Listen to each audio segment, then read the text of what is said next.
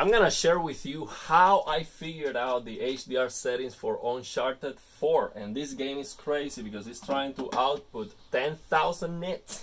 Okay, so on this video I'm going to show you how you can check for yourself, regardless of the display you have, how you can check the HDR range that your display can show you and the different tone mapping options that you may have on your display. And that is by using test patterns. I'm gonna post on the description of the video the link to these three videos. One is a black clipping, another one is a white clipping that is going from up to 1,000 nits, and the other one is another black white clipping that is going up to 10,000 nits. Okay, and what you want to do with this is you want to change from all your tone mapping options. So for example, you want to go to your, on this LGC one, you want to go to your brightness settings, HDR tone mapping, and you want to change from HGIG to tone mapping on to tone mapping off. So by default, and you see here that we are able to show up over 8,000 nits of separation here with this trick that I am using. So by default, let me explain you what is the behavior by default. So if you have full RGB range on your GPU or on the console, on your PS5, and you have full on the TV, which is what you're supposed to do, you use HGIG for games that allow you to set up the sliders or games that support the system level calibration. And what HGIG is going to do no tone mapping on the TV. So the content is already in range, so your TV doesn't have to do tone mapping. So the TV is going to follow the EOTF, which is what determines the accuracy, the perceptual quantization, PQ.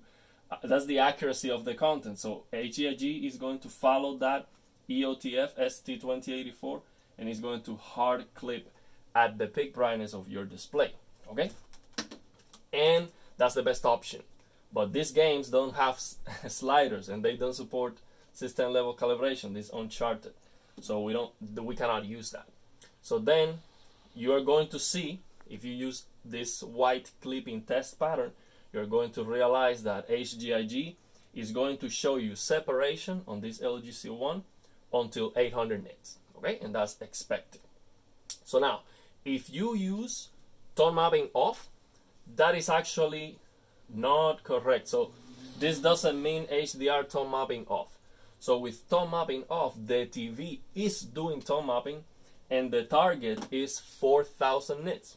So what that means, what the TV is doing here, specifically this LGC1, it is following that EOTF and it is starting to roll off at 250 nits. So it's following the EOTF until 250 nits. So that means that all the shadow detail and the midtones are going to be mostly accurate. And then after 250 nits, it starts to roll off and the target is 4,000 nits. So what that means is that for the display to output its maximum peak brightness, which in this case is 800 nits, the content needs to call for 4,000 nits. Okay, so 4,000 equivalents 800 nits. And then we have this dynamic tone mapping, which is something that the TV does dynamically, analyzing frame by frame, and it's a little bit more complicated. But at the end, if you see a test pattern, you will see that the separation is the same as dynamic tone mapping off. It's like 4,000 nits. So dynamic tone mapping is supposed to have three options: one for 1,000 nits, another one for 4,000, and another one for 10,000 nits. So dynamic tone mapping off is the only option you can use if the content is calling for 10,000 nits. So on a game like this, Uncharted 4 on the PC or on the PS5, you're supposed to use full range on the TV and on the GPU or the console, and use dynamic tone mapping. So this game on the PC has a minor black level raise, so I would suggest you to lower to fine-tune dark areas -5 and use dynamic tone mapping. The problem is you do that and you still see clipping. So when you look at the clouds, you see that this is gonna be white, the sun is gonna be too big, you see that it's clipping. And if you look at the reflection of the car, for example, it's going to be white, so you cannot see the texture of the car. Or if you look at something like this, a building, this light here is going to be completely white, and you cannot see the texture of the building because it's just too bright. The game is trying to output 9,849 nits, so it doesn't work very well. So the trick that I am doing on this LG C1. So before I do that, I was saying at the beginning that this is gonna help you even if you have a different display. I am posting the link to these 3 videos on YouTube. What you have to do is open these videos on HDR using Microsoft Edge. So make sure that the video is opening on HDR. And you're gonna go through the tone mapping options that you have on your TV to make sure that, to figure out what your TV can do. So maybe your TV has a tone mapping option that is able to show you 10,000 nits. So you see the separation until 10,000 nits.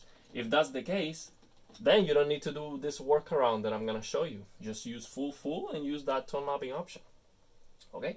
If not, here's what I'm doing on this LG C1.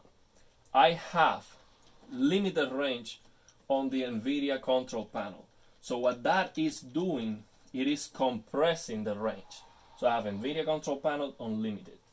So that is compressing the range of the image, of the source, okay? And then I have full range on the TV. So that means show the content as it is. So we are showing on the TV a content that is compressed, so that is going to show a black level race. So we have to get rid of that black level race. How can you figure out the black level value of your TV? Easily. You open that black test pattern and you make sure that you have perfect blacks and that you see the perfect separation, that you can see all the grayscale. Okay? So in this case, on this LG C1, the value is fine-tune dark areas minus 17, okay? Or a screen brightness 46, fine-tune dark areas, let me double check, minus 2, minus 3, okay? So screen brightness 46, fine-tune dark areas minus 3. No, that's for Uncharted. That's for Uncharted, I'm sorry. So it is fine-tune dark areas minus 1, screen brightness 46, okay? That is the same as screen brightness 50 and fine-tune dark areas minus 17. I'm gonna have the settings on the link of the description. So what that is doing, what this is doing, is basically giving you the same near black visibility as full on the TV, okay? So we're getting rid of that black level race. And now, because that image is compressed, you have more space on the highlights. So I have to lower on this to minus 18 because the game has the black level race. It has a minor black level race. So now on the game, you look at the highlights and you can see everything because it is compressed. And because it is compressed, I go to the test pattern, to this white clipping test pattern. And I am not supposed to be able to see this much up to 8,000. I'm not supposed to be able to see this separation with full on a TV. I'm only supposed to see until 4,000 nits. But because it is compressed, the signal is compressed, I am able to see almost the entire range. I can even see this 9,177 flashing. Okay, of course on the video it's looking blown out. So because of that, the game is not clipping. Okay, the game is not clipping, so I don't see clipping on the highlights. I am able to see everything on the game, and that's it, as simple as that. So this is not technically correct, but the problem is the game is trying to do something that my display cannot show you, and this is the solution. So again, limited on GPU, full on the TV, fine-tune dark areas minus 17. In case of this game, you have to do -18 because the game has a minor black level raise. Or instead of that, you can do fine-tune dark areas on this game, -3 and screen brightness 46. And for full range games that don't have the black level raise and they're trying to output 10,000 nits, then it would be fine-tune dark areas -1, screen brightness 46, or just fine-tune dark areas -17. So let me show you some examples before I end the video, so you see how it looks. Looks very good. Let me show you this. On this cave here, we can see all the detail. Of course, on the video it might look blown out. Here the game is trying to output 1,833 nits. Let's take a look at this. Also very important, on the darkness, here the game is trying to output 71 nits because of this light, but everything is visible on the darkness, which is great. We have another dark option here. Another example. Here is 797, so we have this bright hall here on the cave. We can see this tree. We can see the darkness here. And I like a lot this example, actually. This is only 3 nits. The game is trying to output 3 nits and it looks perfect on the darkness. I can see everything, which is awesome. Only 3 nits. That's amazing. We have also, on the darkness, we have this example here. 203 nits, that's probably the HUD, but everything else is very dark and I can see everything. I also love this example here, where you can see very bright particle effects that are on the ground. This granite has this very bright, it's not a particle effect, it's part of the texture of the ground. And because this is OLED, it's self-emissive, you see very, very bright small points. They are like 9 pixels. Amazing. And we have also, I like a lot this example here, where you can see these ships in the distance. They are very bright, so the lights on the ships are very bright. That's awesome.